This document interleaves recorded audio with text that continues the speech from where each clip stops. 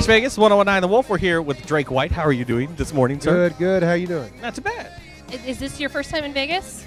No. No. There's a We've story. been here multiple times. You know, I consider myself a nomadic soul, so I came out here before I was in the music business, but definitely with the music business, I've been out here a couple of, maybe half a dozen, 8 times. or Oh, something wow. like that, Okay, so yeah, you're familiar. Yeah, I mean, it's entertainment capital of the world. It really Yeah. is, yeah. So, yeah.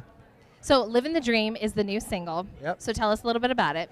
Living the Dream's just one of those tunes that, you know, it's got a cool groove to it. I'm a groove kind of oriented guy. That's what really pushes my ears to great music.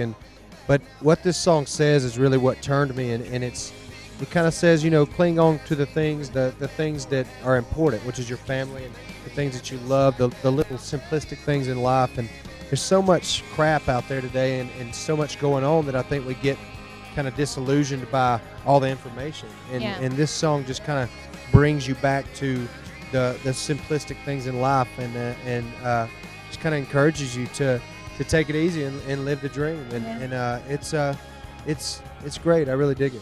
Now, when you're talking about live like kind of the simplistic life, like, are there ever times where you just unplug, you put your phone away, and you're like, it's me and my guitar, or me and a radio, or something Sure. like that? Yeah, I've got about 5 acres north of Nashville, and we were just talking about it. They were talking about Snapchat, and I've heard Snapchat is great, but I'm not a big Snapchat type dude. You know, I obviously know my social networks are very important to my career, and I get that. That's your job. That's my job, and I love my fans that are on there and like communicating with them in that nature. But to unplug, to truly unplug for me, is to get out in nature and really see the sunrise, see it go down, build a fire, you know, catch some fish, hang out. And the first social networking was around a fire. You know, Yeah, right? that was social networking. So that is my speed. That is my type of my forte and my type of lifestyle that I prefer. But you know, I love music, and I want to help people with my music and spread it out. So that it's the push and pull of that and the balance of it. You know? Well, it makes all the sense in the world that you're going on tour with the Zac Brown Band, because they have that same kind of groove. Yeah. It's just like, it's chill, it's relaxed. How do you feel about that tour? Oh God, man, I'm just elated. You know, I mean, we're so excited about. We love them as a band. They're one of the best bands out there, and some of the most giving guys and humble guys out there, and they're so open to giving us advice, which is so.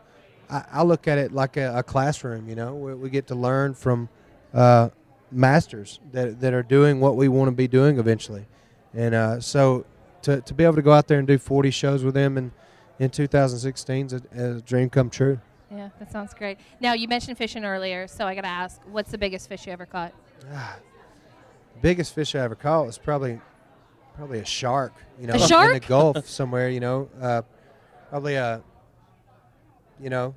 probably 150 pounds. Oh, my something like God. Wow. Oh, only, huh? Only, yeah. Is there a But one that cat- got away story? Like, do fishermen have that story where Nah, you're I just mean- like, man, that was the one? that. Yeah, music's kind of what's taking all of my fishing time away, but Oh. I let it do it. But you know, I consider myself more of an avid outdoorsman, is like more of a hunter than I do a fisher. But I do love fishing, so I don't have any huge, great fishing stories. But I did catch the salmon run in Alaska one time. And Oh, that would be cool. Wow, that that's was amazing. and I did go to New Zealand one time, so I guess I do Yeah, have you gotta great go Yeah, there. stories. you got great stories. So- Yeah, we just watched the bears in the salmon run. There's a live feed. You can just watch them. Yeah. So I that's watch as it far every as year. the closest we get. The ultimate fishers there. Yeah, Yeah. exactly. Well, thank you so much, man, for taking the time. We appreciate it. 2016 looks like it's going to be insane for you, so we're excited for you. My pleasure. Thank you.